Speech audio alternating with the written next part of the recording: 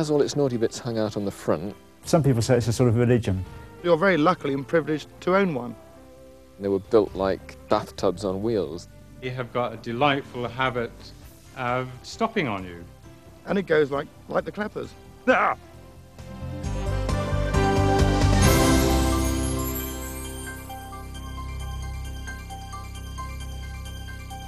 Well, my grandfather, HFS Morgan, was the son of a rector in Herefordshire.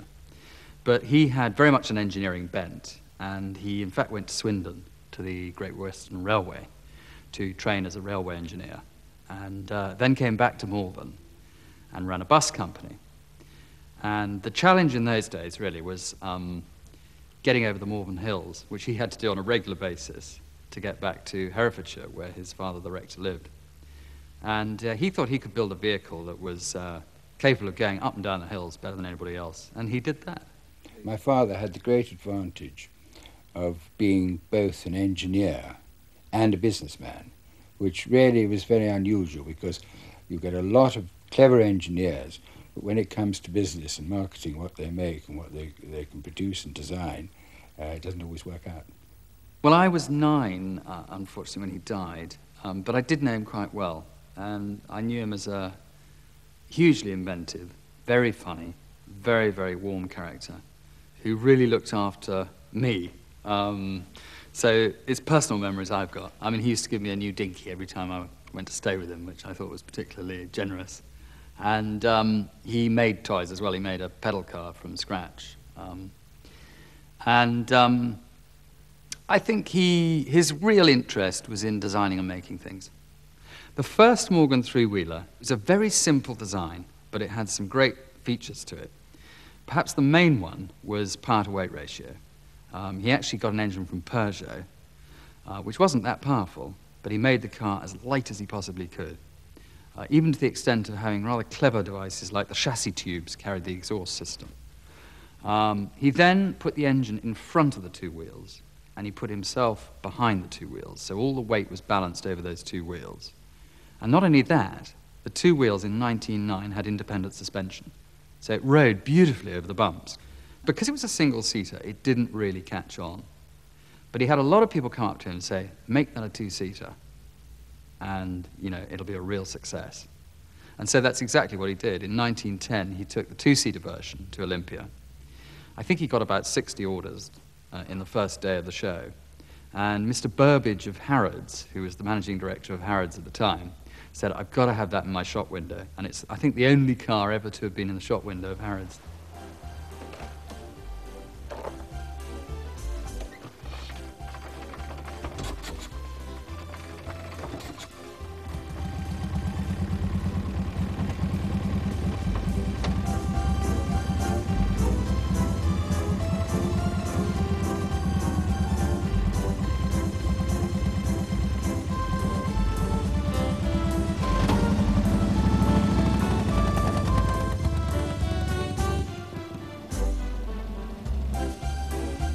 My present three-wheeler is a 1928 Aero Super Sports.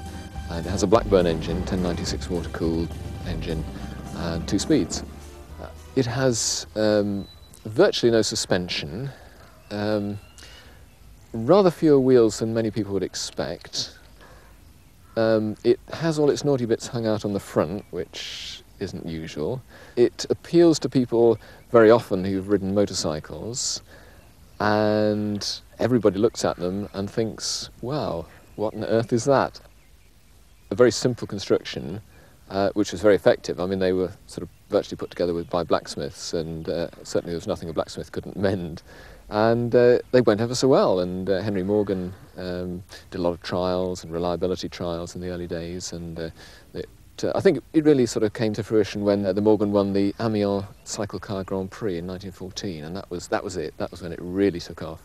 And after that, of course, the successes at Brooklands of the three-wheeler almost meant that it was too good for its particular classification. So much so that, in fact, it was asked to start in the 1100cc class, the lap behind the equivalent cars. And they did, in fact, ban three-wheelers from Brooklands in 1922, ostensibly because there was an accident at the chicane. But everybody secretly thinks that it was because they were a bit too fast and they were winning all the races.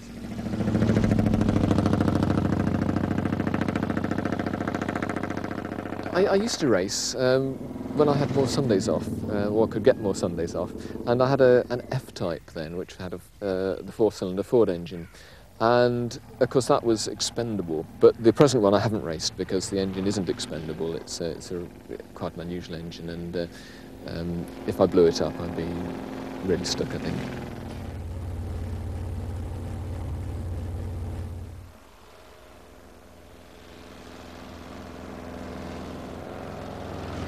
Some people wouldn't think that a Morgan three-wheeler was beautiful. I mean, they were built like bathtubs on wheels, and they looked really, I mean, totally styleless, but they had a sort of integrated feel about them. I suppose the character of the thing, which is very direct, and you're close to the ground, the wind's rushing through your hair, but you've also got to like a bit of pain as well when it's raining or when it's snowing.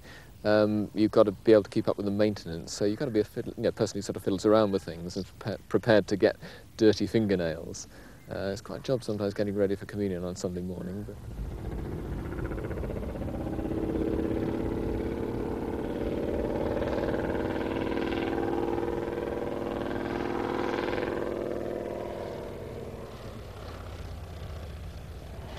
well, the three-wheeler Morgan had its heyday after the First World War and in the early 20s. And at that time, the factory was pushing out 40 to 50 cars a week, which makes our current production look rather lame in comparison. But it was affordable, it was sporting, and it benefited from quite cheap taxation as well. Having only 3 wheels gave it a huge advantage over the four-wheeler in terms of road tax at the time. if I looked at the essence of Morganeering from a religious perspective, I'd say it's sort of like being David and Goliath sort of thing. That there you are in a very small and improbable-looking car, and it'll do what an awful lot of cars much bigger and much more expensive won't do. And I think that was always the case. They go like the clappers, they handle really well, and they're sort of so individual. During the 30s, the three-wheeler went slowly out of favour. I think part of the reason for this was because obviously four-wheelers were being manufactured in mass production plants. But also, of course, people's expectations of comfort went up enormously. And as a result, my grandfather, I think, realised that the twin, sporting as it was, probably needed a bit more comfort. And to that end, he ended up building the last line of three-wheelers, which were the F-types.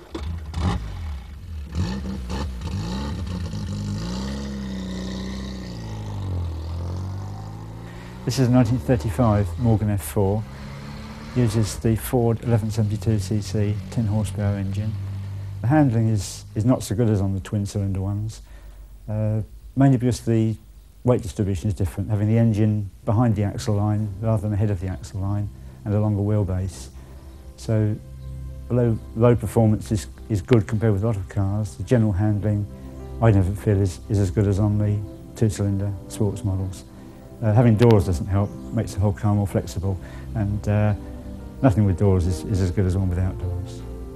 It was a good seller in the 1930s. Brought in some new customers who thought it was more car-like and perhaps a little bit more manageable for the average driver.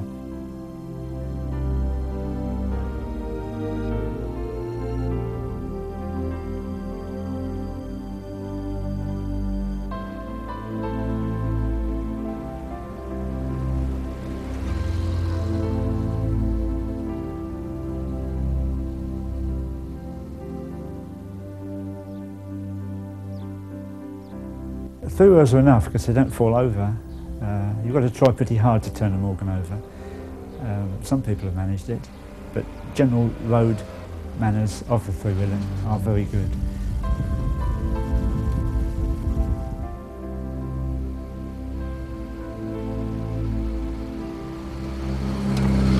I had the first Morgan in 1960, the 1928 family model, and that needed a lot of spares, so we found another one which the chap wanted to swap for a shotgun, but I paid him £10 instead of a shotgun. And we dragged that home. But that was a different model, so that didn't really provide spares for the family model. So we then needed spares for two Morgans. So We then acquired another one that was spares for one of the others, but that was different again. So we finished up with 3 Morgans all needing spares. And that's how the collection really got started, was dragging home piles of wreckage and eventually restoring them over the last 35 years. Just get hooked on Morgans and that's it, really. I don't know, I just got to keep doing them. Some people say it's a sort of religion. You just got to keep rebuilding Morgans. If you don't rebuild another one, you take one apart and start again. I think my grandfather realised that even with the new F-Type three-wheeler, the days of the three-wheeler were a bit numbered. And he'd always wanted to do a four-wheeler. In fact, he'd done a tubular chassis four-wheeler back in 1914. But he, in fact, ended up basing the first Morgan four-wheeler on the F-Type series, so it had the Z-section chassis. And that, of course, was the Morgan 4.4 of 1936 with the Coventry Climax engine.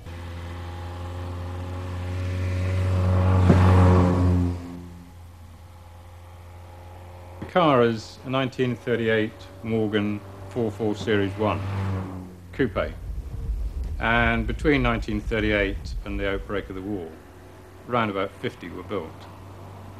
And although some people used them in competition, for the most part, they were really used as a much more sedate country doctor's motor car or something like that. The cable brakes are entertaining because you rely obviously on the friction, but sometimes the friction will stay on one side, so the next time you apply the brakes you're pulling to the left, and the time after that you pull to the right. They have got a delightful habit of stopping on you, simply because they get so hot sometimes that the fuel evaporates. People who have an interest in the very early 4.4s, whether it's a coupe or a roadster, are probably the sort of people that also like taking cold showers. Someone once said that everything on a Morgan is adjustable, and therefore it's always in a state of being adjusted. There's no getting away from it. It is not always an easy matter to get the car from A to B over a long distance. You have got to accept the fact that something might well go wrong. But perhaps that's all part of the charm of it.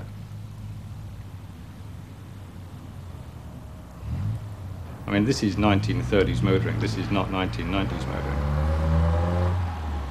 I'm afraid to say that any young lady who expects to turn up in her latest fashionable clothes, looking neat and tidy after a damn good shower of rain, she's certainly going to hate the car. There's no getting away from it. I mean, this particular model is one of the prettiest cars that the Morgan factory have ever produced. Originally, the car was restored very much with gloss, glamour, and prestige in mind. But then one weekend I saw an advert for a club trial, and I had absolutely no idea what a club trial was. And I went along and I saw these chaps driving in and out of trees, and it seemed an awful lot of fun. Went and joined them and never looked back. The Morgan Plus 4 was introduced in 1951. And originally it had the Vanguard engine, but latterly it had the Triumph engine.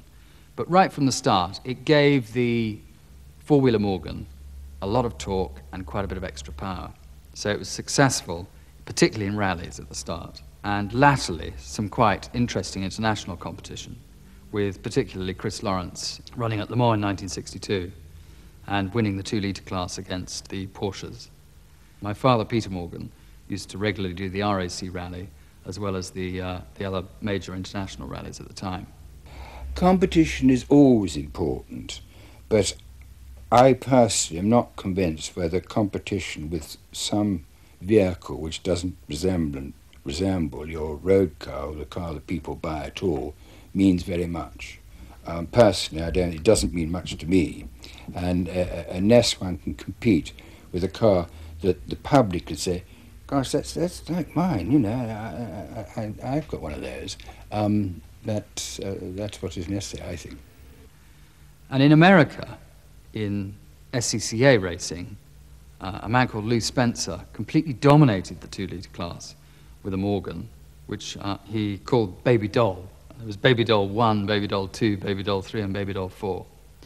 But they regularly saw off all the opposition in sports car racing in America, and led, in fact, to an enormous following for the Plus 4. I think at the end of the 60s, a lot of the sports car manufacturers were taking different directions. Some people had seen in the American market, for example, that people wanted a slightly softer, more comfortable car. So things like winding windows, dare I say, and electric windows even, were beginning to be asked for. We were doing quite well with the Plus 4, but of course things changed, and we were no longer able to get the 4-cylinder TR engine, which we used. With the consequence, we had to look out for another unit, and it just happened that the Rover engine that was offered to me was highly suitable for the car. The Plus 8, introduced in 1968, the performance was fairly shattering. I remember the motor and autocar figures being something like 0 to 70 in 7 seconds, which for those days was quite quick. Morgan, not surprisingly, in the 30s and the 40s and the 50s, were marketed as simple, straightforward sports cars. They weren't unlike visually the MGs and the HRGs of the period. However, when we get to the 60s, particularly with the launch of the Plus 8, you get a complete change. Morgan became a fashion accessory. Their sales material and their literature garishly coloured. No reference to tradition, no reference to pedigree, and indeed by buying a Morgan, you were probably suggesting at that time that you were buying something, yes, unusual, but you were buying something that was rather up to date, rather high fashion.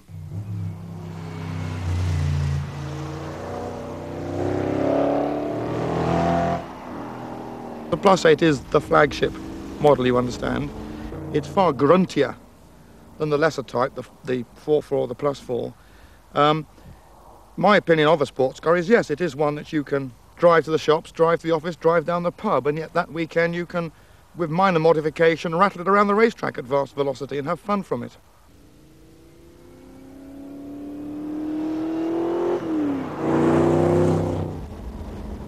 And when you think of the history of Morgan cars, it was founded upon competitive success. In the early days, members of the family would have been sent out on a Friday night with instructions to go and win trophies over the weekend, and not to bother coming in again on Monday if they hadn't done so, you understand. I've raced now for about 10 years.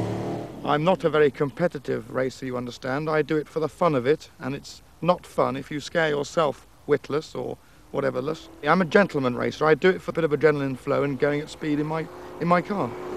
Sadly, last August at Silverstone, it suffered the attentions of an AC Cobra on the rear end, which did it terminal damage. I had to totally rebuild it, which I finished at 4 o'clock in the morning a week ago today. Jumped in it, drove it down to Dover, over to Belgium, and raced around the circuit at Spa. Came back after the weekend. It didn't miss a beat, drove perfectly.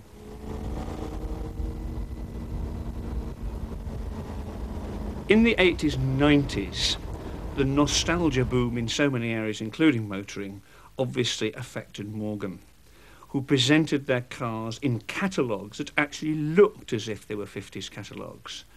The cars inside are featured against 1930s petrol stations, 1930s petrol pumps, and every attempt was made in the 80s and 90s to suggest that by buying a Morgan, you were re-entering that particularly exciting world of motoring of the 30s. You were going to be driving on empty roads, and you were going to be going to deserted country pubs.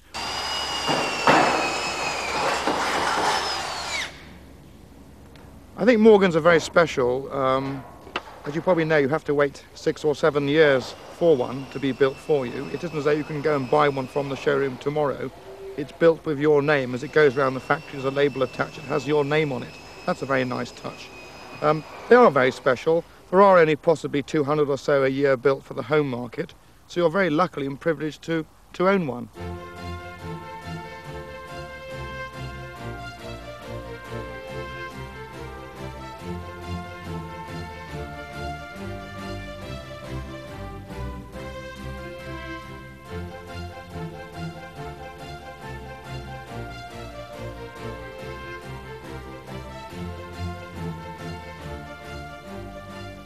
People often ask me, who styled the Morgan? I say, well, nobody. It just evolved. And I remember talking to a guy called Freddie James, and he was describing how, after the war, when he'd ceased to be a Morgan agent, he was just visiting the works, and they were there in the drawing office, which was a wall in the some part of the works, and they were trying to decide how to make the headlights fit into the four-wheelers. And so he got a bit of chalk and drew on the wall, and that design was incorporated, and that became the headlights for the four-wheelers. The styling of the Morgan appeals particularly to children. Now, they're people who have no preconceptions of what a car should look like. You can see where the engine is, you can see where the wheels are, you can see where the driver sits, you can even see the spare wheel on the back of it. There's no such thing as a totally new Morgan, in the sense that there are so many design features and techniques that are held in common with the very earliest ones. And for example, the sliding pillar front suspension was there in 1909, original patent, and that's still there today. The wooden body frame and metal panelling is there, and certainly the feel of it, like sort of, it's like a sort of glorified roller skate, really, with very hard suspension. It just sort of feels very much the same as they always did. So, yeah, the Morgan character has lived on right from the word go. We've tried changing the design. My father brought out the Plus 4 Plus in 1963, and it was a much more conventional two-seater closed coupe in fiberglass. And it didn't catch on, but it led to an enormous resurgence in demand for the existing open two-seater.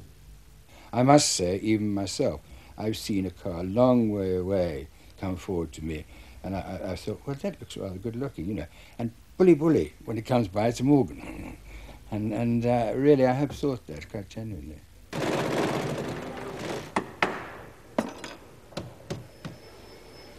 To continue making them is definitely a tribute to my father. I think you'd be quite satisfied and rather pleased and probably amazed. I don't think you'd believe it.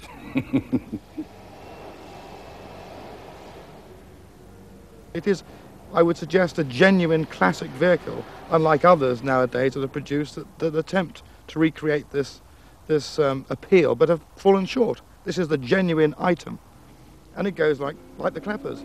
Ah!